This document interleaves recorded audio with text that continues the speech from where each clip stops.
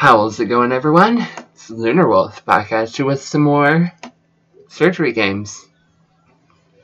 But this time, we're not going to be doing dentistry.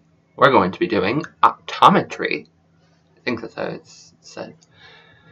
Of course, I already know I'm a real doctor, of course. I'm a professional optometrist as well as a professional dentist. So we will begin with cataract surgery.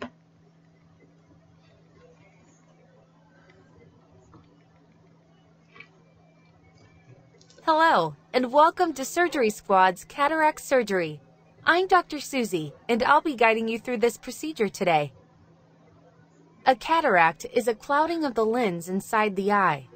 The lens is located behind the pupil and focuses light on the retina.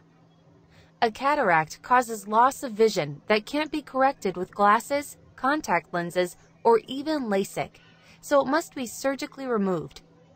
We're going to remove the clouded lens and replace it with a new one called an intraocular lens, or IOL. The surgery takes about an hour and can be done on an outpatient basis. Today, our patient is a 66-year-old woman who has noticed an increased blurriness in her vision. You've suddenly become an old woman. Night vision. She saw her eye professional and she detected cataracts and recommended her to us for surgery. Let's begin. First, we need to administer a relaxing sedative intravenously. This will make our patient drowsy. Let's just wipe off the skin.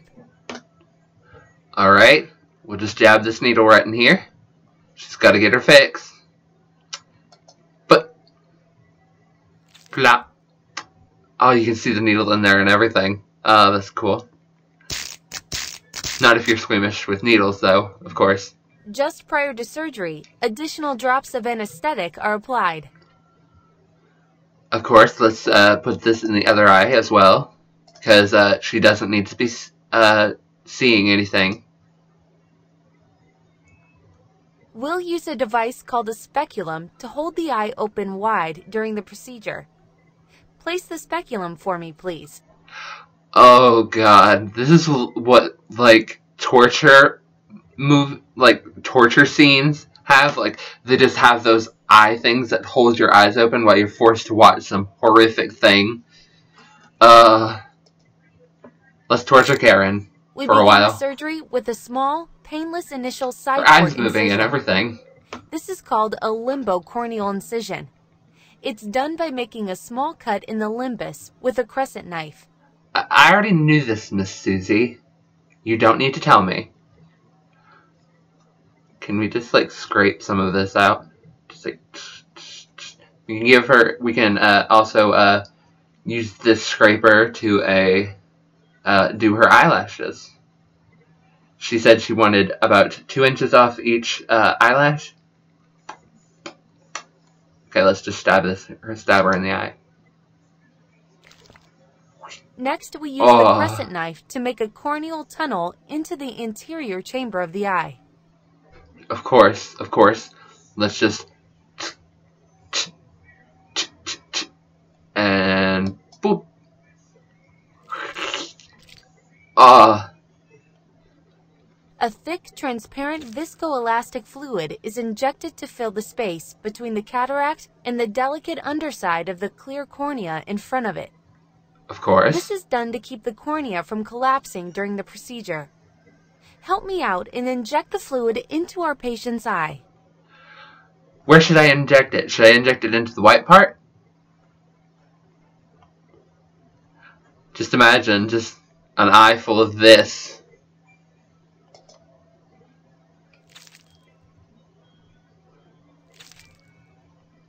Now we need to make a 2.85 millimeter wide incision at the edge of the cornea for the cataract removal.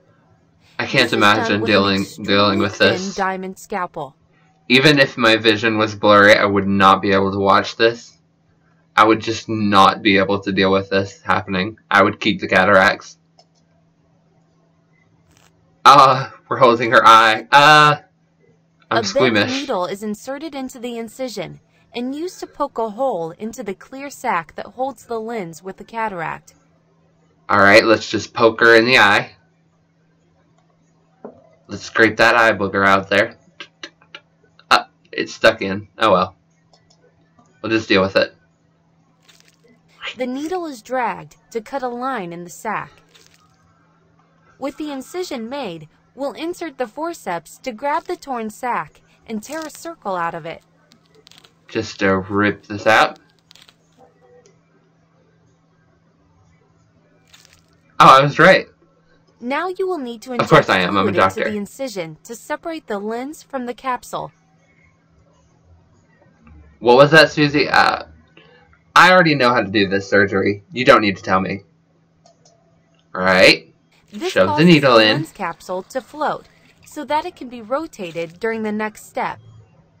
We'll now perform phacoemulsification, or phaco. This is done by using ultrasound to break up the affected lens so it can be removed from the eye. To do this, we pulse and drag the device to cut across the cataracted lens.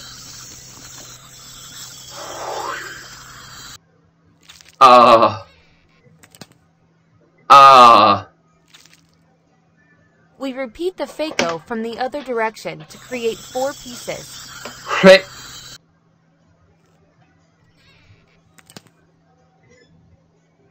The eye only looks orange because it's reflecting our surgical lights. The phaco is then used to suction out the pieces of the old lens. I don't believe so, dearie. That was need you to remove very the far last off. soft cataract material out of the eye, leaving behind the clear, empty lens capsule. My God, you shoved this all the way into the white part of her eye. My God, you sucked out part of her eye whites. When you're done, inject more viscoelastic fluid into the lens capsule to keep it from collapsing. Of course, Susie, I didn't know this. I'm a professional optometrist, as well as a dentist, and a doctor. The flexible intraocular lens is rolled up for insertion by the assistant and placed in a soft tube. The IOL is now injected through a tube into the vacant lens capsule.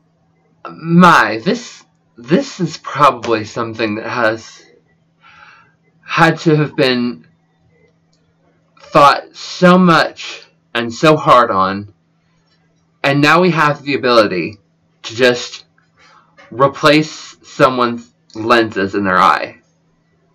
Science is amazing sometimes.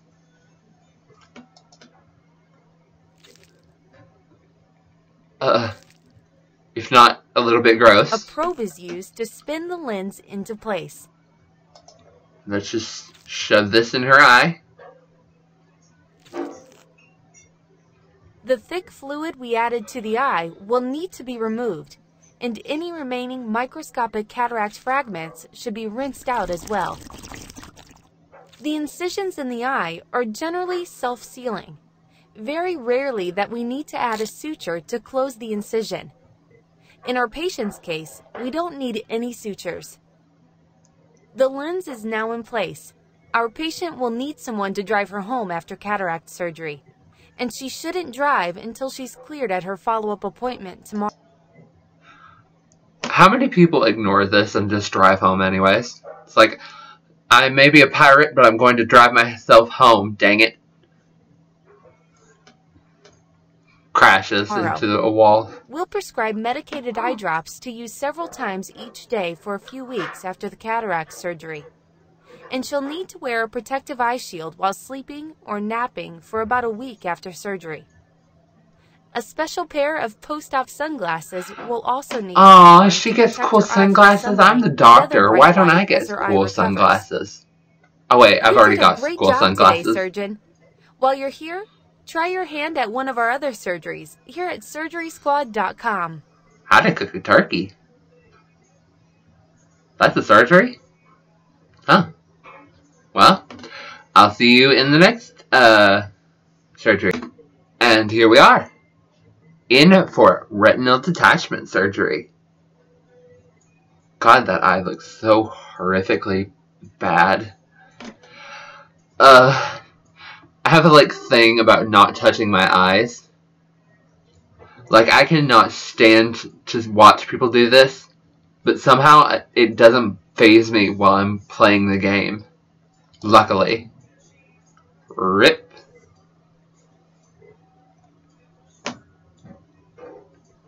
Hello, and welcome to Surgery Squad's Retinal Detachment Surgery. I'm Dr. Jeff, and I will be guiding you through this procedure today. The retina is located in the back of your eye. When we see, light enters the eye. It is focused onto the retina, which acts like the film in a camera, feeding information to the optic nerve, allowing you to see. As you get older, the vitreal fluid, which is the gel in your eye, can contract, pulling the retina away from the eye. This contraction can cause a small tear in the retina, allowing the fluid to seep behind the retina, detaching it from the back of the eye. This can cause loss of vision. A retinal detachment is a very serious ailment that must be dealt with as soon as possible after discovery.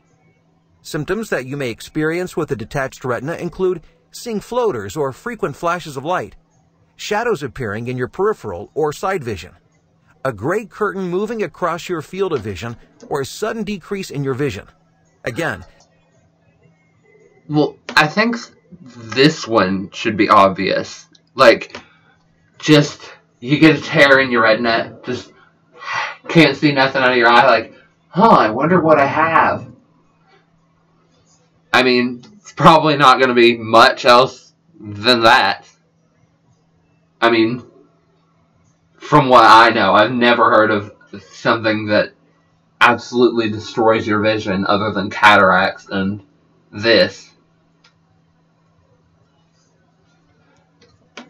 So it should be fine. if you experience any That's of my the symptoms, professional contact your eye optometrist doctor immediately. opinion. Today, we're going to perform a retinal reattachment called a pneumatic retinopesky. The surgery takes about an hour and can be done on an outpatient basis. Of course, I know all Our this. patient today is a 30-year-old man who recently noticed flashes in his vision. His ophthalmologist dilated the eye and detected a retinal tear and a detachment. He recommended immediate surgery to limit additional loss of vision. Let's begin.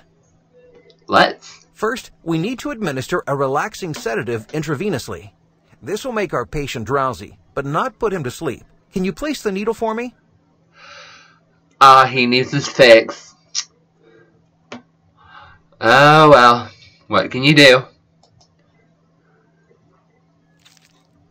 Straight in, straight out.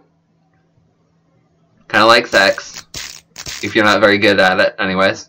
Just prior to surgery, additional drops of anesthetic are applied. Hope that's probably not family friendly. I probably shouldn't say that. But oh well, I already said it. We'll use a device called a speculum to hold the eye open wide during the procedure. Yep, of Place course. the speculum for me, please. Let's place our torture device. Just... Now that the patient is anesthetized, we insert a syringe into the eye. I like how we're just using pictures for this one. A 1, a 2, stab the eye. Now we inject an air bubble into the vitreal fluid. As the bubble expands, it pushes the retina back against the wall of the eye. With the retina back in place, we can now seal the tear using a freezing probe. The probe is touched to the outside of the eye where the tear is. This freezes the tear back in place. It may take several touches depending on the size of the tear. My God, we have something called a freezing probe. I mean, I of course knew this as a professional optometrist performing this surgery. But still, that is impressive. Science has come a long way. Let's just, The tear is now repaired. The needle insertion will heal quickly. Can you remove the speculum? Well, that's all? This wasn't very eventful. Our patient needs someone to drive him home after the surgery, and he shouldn't drive until he regains sight in the eye. We'll prescribe medicated Oh, come on now. He can just drive. He'll just wear an eye patch, and he'll just be like, really turning his head really fast. Just like, I can see. I just gotta turn my head back and forth really fast. Crashes into a wall in the parking lot of the hospital, of course. Drops to use several times each day for a few weeks after the surgery, and he'll need to wear a protective eye shield while sleeping or napping for about a week after surgery. A special pair of post-op sunglasses also need to be worn to protect his eye from sunlight and other bright light as his eye recovers. However, the biggest part of the recovery is head positioning. The bubble floats to the top of the eye, so the head must be positioned to keep the bubble against the detached portion of the eye. This means the patient must keep his head facing down, or the position indicated by his surgeon, for at least a week. Sight returns slowly to the eye over several months as the bubble must dissolve and be replaced by vitreal fluid. However, once the bubble dissolves, vision is usually restored to close to the previous level. You did a great job today, surgeon. While you're here, try one of our other surgeries here at surgerysquad.com. Well,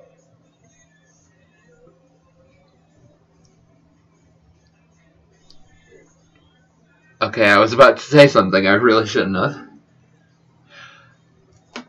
But I'll probably become a dentist just for this one, again. What do I mean become? I'm already. But I'll see you in our next surgery. And here we are, with LASIK eye surgery. Totally didn't just click that. No, I found it. Searched far and wide for it. But let's get into it.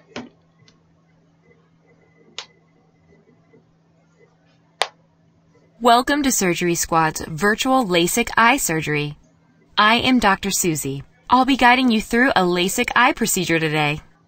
Okay. LASIK eye surgery reshapes the cornea to provide improved focusing power and reduce a patient's need for glasses or contact lenses.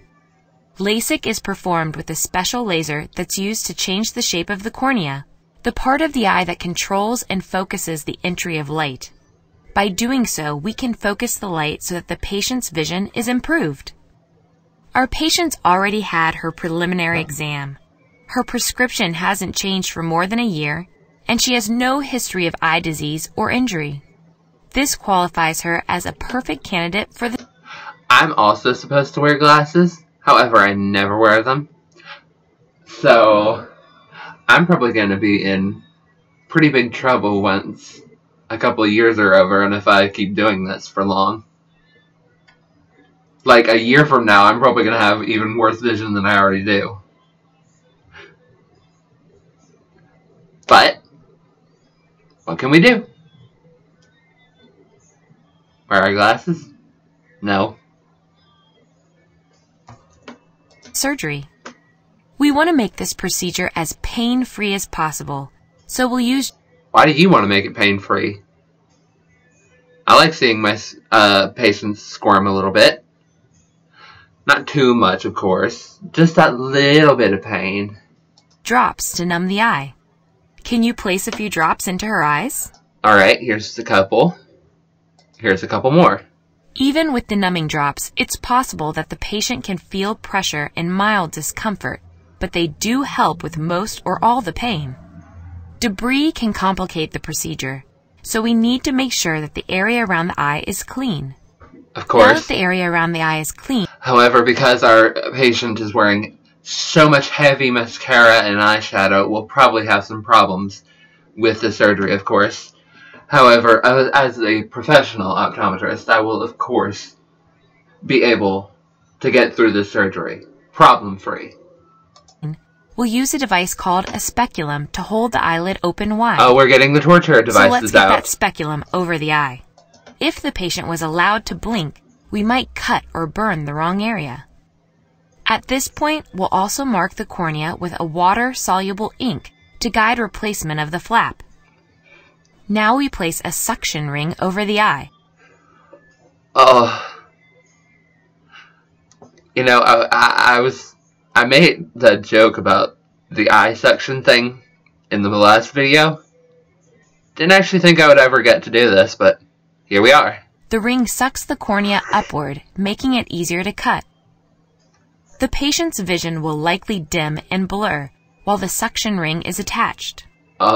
For this next step, we're going to slice open a flap on the cornea. To make the corneal flap, we use a mechanical microkeratome. This is a fancy name for a blade device that's attached to the suction ring. We slide it across and it cuts the top 20% of the cornea. Anybody want a slice of eye? I've heard it's delicious delicacy in some places. It's not very filling, but I guess if it's what you want. Here we go. Slide the microkeratome along the track to create a thin flap in the cornea.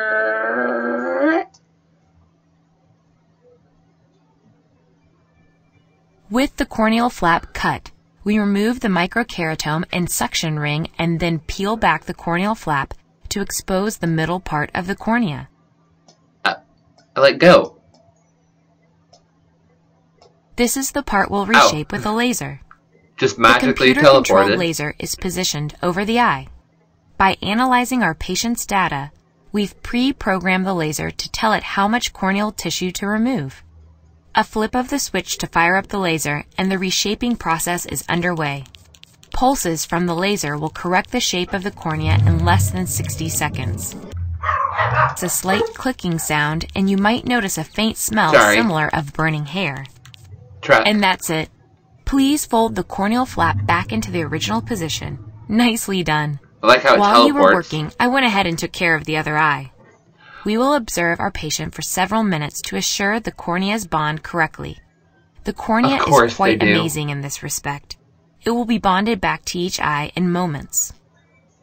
Even with the corneal flap bonded back in place, the cornea is still vulnerable and could dislodge if the patient isn't careful. That's why we put a clear protective shield over each eye. This keeps the patient from bumping or rubbing her eyes. The patient will notice the improved vision immediately, or as soon as the numbing drops wear off. She may now be driven home as she won't be able to drive for a day or two. She'll come back within the next 48 hours so we can remove the eye shields, test her vision, and examine her eyes to make sure everything is healing up nicely. And there you have it, another successful surgery. You can see more of my superior surgical technique and my other procedures here on SurgerySquad.com. And that's all I have time for today. That's all our surgeries. So, as this professional optometrist tells you goodbye, I hope that you'll leave a like if you liked the video and subscribe if you liked my channel. See you in the next video. Bye, guys!